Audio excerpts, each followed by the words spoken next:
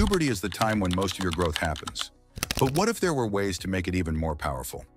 Could peptides like HGH, IGF-1, and secretagogues actually help you grow taller, build more muscle, or even change your bone structure? Some people claim yes, but others warn of serious risks. Today, we're breaking down the science of peptides in puberty, what really works, what's a myth, and the dangers you absolutely need to know. Stay tuned, because one popular peptide may surprise you. And if you're serious about maximizing growth naturally, hit subscribe now so you don't miss a single tip. Puberty is driven by a powerful mix of hormones: growth hormone, insulin-like growth factor 1, testosterone, and estrogen. GH tells your liver to release IGF-1, and IGF-1 acts directly on your growth plates, those special zones at the ends of your bones that let you get taller. This is your body's most powerful natural growth cycle. But here's the catch. Maximizing GH and IGF-1 isn't just about being lucky with genetics. There are ways to influence it, some safer than others. Peptides are short chains of amino acids that tell your body to release more GH or act like IGF-1 directly. Think of them as tiny messengers that can nudge your growth system into overdrive. Here's a quick breakdown.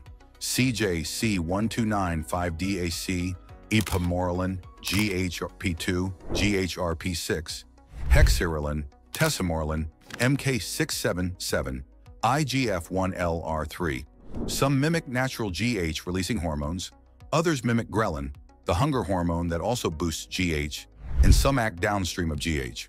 Most people think all these peptides work the same, but one of them works in a way that might actually be risky. Can you guess which one? Drop your thoughts in the comments.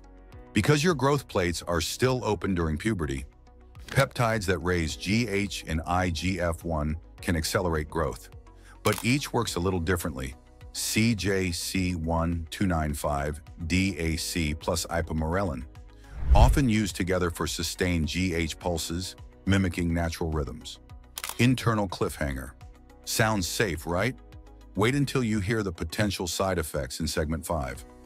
MK677, oral option that raises GH/IGF-1 long-term, also increases appetite, which helps during growth spurts.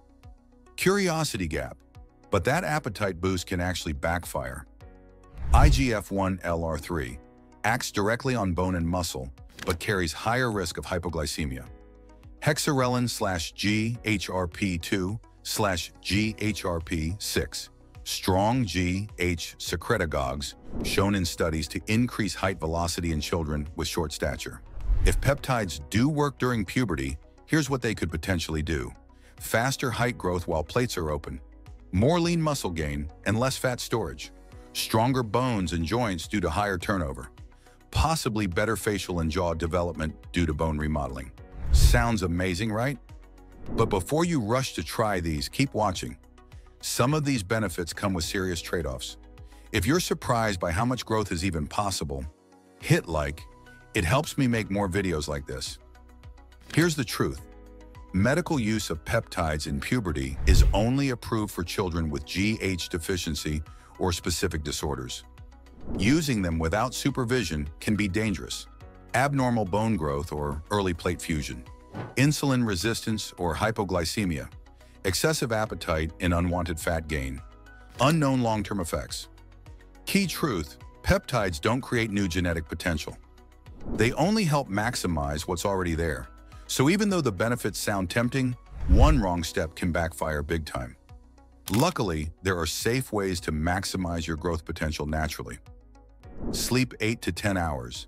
Natural GH is released during deep sleep strength training plus sprinting. Stimulates natural GH/IGF-1 release. Eat a diet rich in protein, calcium, vitamin D, magnesium, and zinc. Avoid junk food, seed oils, soy, and processed sugars that interfere with hormones. Which of these habits do you already do? Comment below. I'll share tips on which ones give the biggest growth boost. These natural methods might sound simple, but they're actually the most powerful growth hacks your body has. So here's the bottom line. Peptides can, in theory, enhance puberty by boosting GH and IGF-1. but the risks are real and they should only ever be used under medical supervision. If your growth plates are still open, your best bet is sleep, training, and nutrition, the natural version of peptide enhancement. And remember, once your plates close, no peptide alone will make you taller without extreme interventions. If you found this breakdown helpful, hit like and subscribe for more deep dives on growth and performance. And remember, while this video is for educational purposes only, not medical advice, always consult a qualified professional before touching hormones or peptides. And if you learned something surprising today, comment below. I love seeing which tips shock people the most.